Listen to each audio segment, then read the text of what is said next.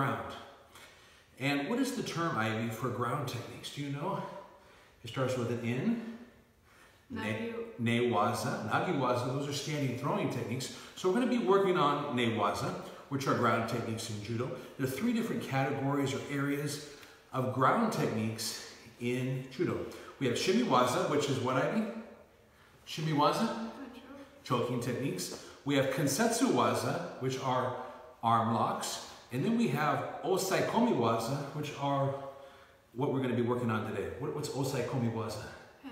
Pin, good job. Pinning techniques, pinning hold downs, which we use in judo. So just to clarify, you know, we use pins in sports judo to hold down for a win. We also use pins to control people, to set up a submission, whether you're in a self-defense or we're just doing free roll judo, where our true objective is to submit our opponent rather than following sports rules. So without further ado, let's start with Kesa Gatame, which is a very popular hold down. Ivy likes Kesa Gatame, which means a scarf hold down. And please bear with me once again. I'm a big guy. I'm like 270, and my daughter's a little smaller, and I don't want to crush her, so I try not to put a lot of pressure. And during our quarantine, this is what we're stuck with, our family, which is of course the best though. So Ivy's down. Go ahead, Ivy, your head here. We're going to start off with Kesa Gatame. And just real quick, just turn back up a bit. Here we go. So in Kesa Gatame, this is where our feet are going to be, and our legs and hands. We want to get our knee up as high as we can. Get the arm, knee under the arm.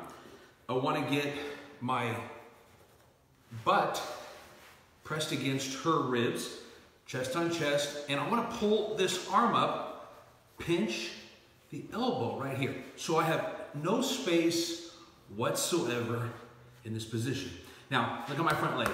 It's here as a defensive mechanism to block any forward bridging. And then I have my back leg here to block any back bridging. So if I put my foot here and Ivy sits up, sit up, Ivy. Whoa, I'm gonna get swept. And then Ivy comes down and she goes, puts me in Kesa Gatame. And I get stuck here and I can't get it. Yeah? Whew, that's pretty good, pretty good. So once again, back down. So, scoot, scoot, scoot. So where are we placing everything? So knee is up high, arm is over the leg. This is around my waist. I want this under here where I grab the elbow and pinch, pulling a little bit.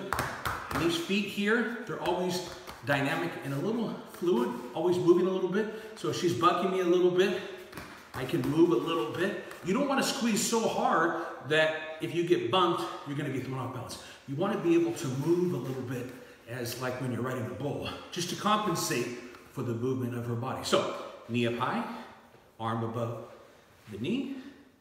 This is pulled up on the elbow tight. Now we have to have this right arm. Where's this right arm going to go? Now, I don't want to crush her here. You want the right arm ultimately lifted by me. You want this ultimately up, and I want to put my hand on my leg here, pulling this, and my ear to forehead. Now, we might not be able to put our hand here. We can do this. We can put it under here or here, because if she tries to arch right now, arch on your neck. Can you arch? Put your head here and arch up. Can you arch up? No. But if I put my hand out here, can you arch a little bit? Here, let me show you real quick. Go ahead. This is arching. So this, real quick, so Ivy can see, this is an arch. You see this? How we can arch? Boom. Come back here again. Did you see that? Yeah. Back down again. Keep going, keep going, keep going, keep going. So we have, I don't have any space in here. I want to put my hand here, pulling on the elbow. Now, like I said, we might not be able to do this, so we can put it here or here, because if we have it here, she'll be able to arch. And ultimately, ear on forehead. So try to bump me, Ivy. Try to bump me. Boom. Now, this right hand here is a defensive mechanism that we can use. So if she tries to arch me forward, Ivy. Boom. If she tries to throw me this way, when she does, I want to have this foot pushing, and I'm going to lift up and I'm going to pull back a little bit here. If she, take me to your left, Ivy. Boom, grab her on my waist. Both hands, both hands. Okay, now try to pull me over. If she tries to pull me over, this is my reaction. I want to lift up with my head. I want to pull back. Pull me that way, pull me that way. Both hands, both hands. Pull me that way. And I have this hand here. So if I get bumped here, I have this hand here. And then when she turns back into me, turn into me, Ivy, sure, I bring this right back under. And I'm in the tight position right here. Right here. Real quick. Back down again. Head here. Feet back here. So let's review one more time. Kesa Gatame, scarf hold down. Okay. I want to get this, next, I want to get this knee up high. My body is in contact, no space in here. Pulling up, pulling up. My feet are out. Hand under here. I'm going to put it right here for Ivy. Now, if she bumps me this way, when my head's down, I'm going to bring it up and pull back to negate an attack that way. If she sits up, I have my back foot. If she tries to pull this arm out, Ivy, I'm just going to pull the pressure here. She can't.